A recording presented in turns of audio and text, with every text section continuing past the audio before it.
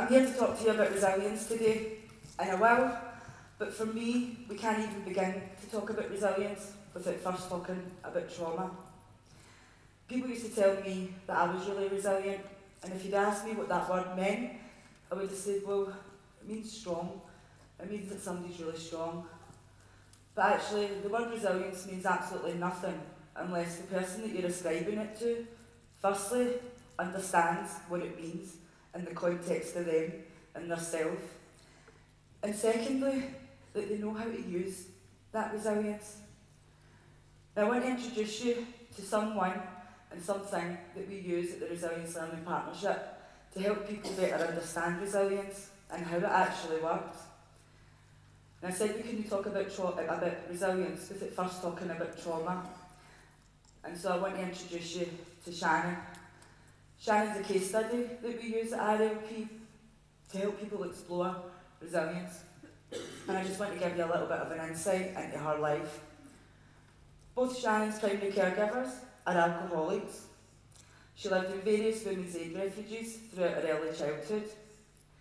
She witnessed an extreme amount of violence as a child and young person and was taken into care aged 12. She left school at 14 with no formal qualifications, and she has multiple convictions. She experiences homelessness as a child, a teenager and as an adult, and has a teenage pregnancy. Her first serious relationship is domestically violent. And I think one thing we can all agree today in this room is that Shannon's had a pretty traumatic life. And who in this room would think, having lived that life, Shannon would be really resilient? Show of hands of people who would think that she's quite a resilient person. Well, actually, how would you feel if I said you were wrong in thinking that Shannon, as she is now, is resilient? And I would even go as far to suggest that Shannon doesn't even really know what the word resilience means, particularly in the context of her. No way.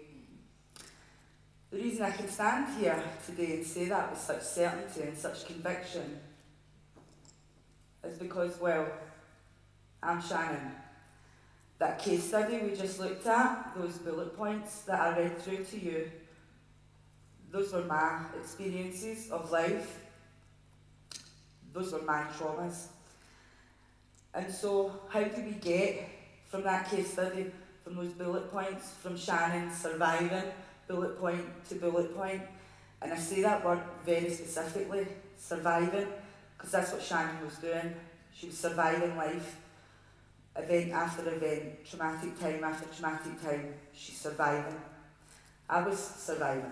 That's what I'd done. I lived my life in survival mode for an awful long time. And so how do we get from that place that I like to call survival mode to even the beginnings and the realms of what I now call resilience mode?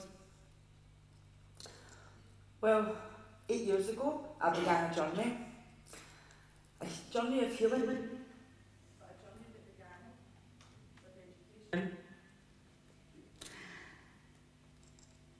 I went to university, aged 29, and extremely wary of the world and the people in it. And for the first time in my life, I experienced choice. Real choice. Not choice made in survival mode, or choices made when you don't really have another choice, but you've got to make a choice to do something, which isn't really a choice, is it? But real choices. My choices. Informed and educated, trusted choices for the first time ever in my adult life. I was continuously and consistently welcomed and encouraged to collaborate not only in my educational experience at university, but with my peers, with the lecturers and tutors who taught me, and with the university itself, ultimately in the end, through different pieces of research and work that I took part in. I was empowered every single day that I spent there with the phenomenal individuals who I had the privilege of being taught by, and again by my peers, by people who became my colleagues, and actually by the institution itself. As I pursued a career in teaching, I came up against a lot of challenges. If we remember back to Shannon's slide and those criminal convictions, I just couldn't get away from them, especially in pursuing a career in teaching. And the university and its policies and procedures empowered me and helped me understand why those were a barrier and helped me overcome them.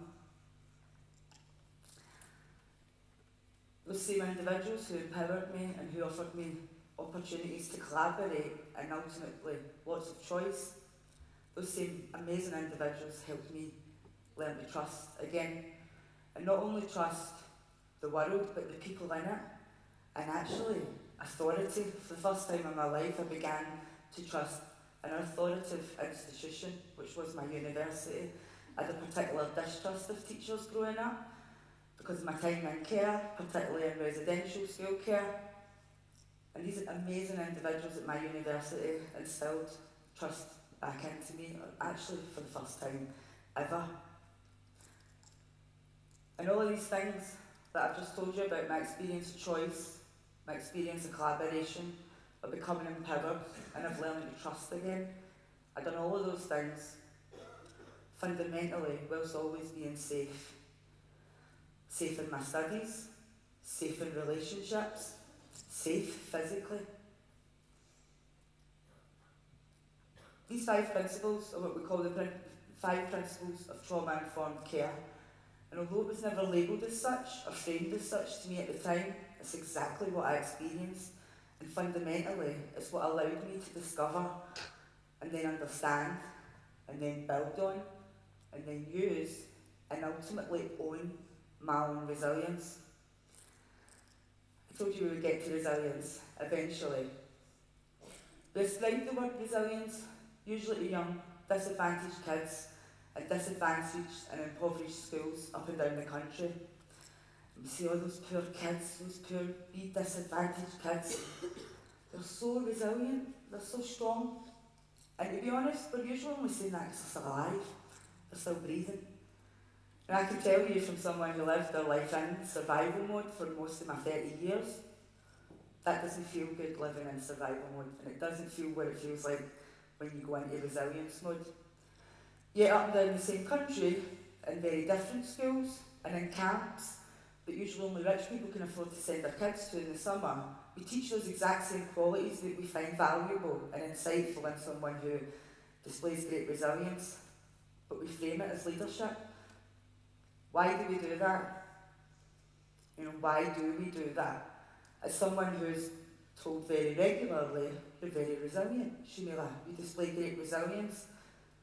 To someone who's now also told almost on a daily basis, you're a leader now. And what you do, your role at the Resilience Learning Partnership and the work you guys do, you're a leader. Do you see how those two things add up? How one makes a great other? Yet we frame them very differently as we assign them to different sections of society. Resilience is a very, very special quality in people, and not everybody has it, actually. Many people who do have it don't know that they have it, they don't even know what it means or how to tap into it and use it to overcome their challenges. And at the Resilience Learning Partnership, we get to do this on a daily basis.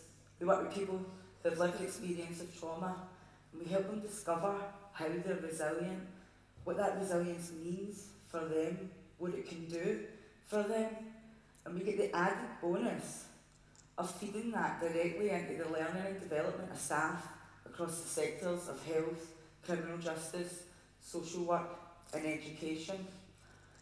And it's this new way of doing things, of tapping in to an untapped resource, which is the resilience in people who have come through the systems and the procedures that we have often created to contain them and to keep them safe.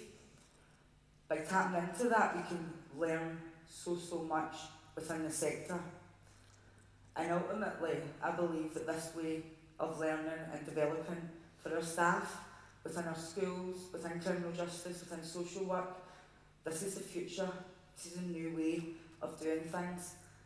And I think when we begin to realise that and truly understand it and value it for what it is and give it the recognition that it deserves, only then will we even begin to understand the true power of resilience. Thank you so much for listening.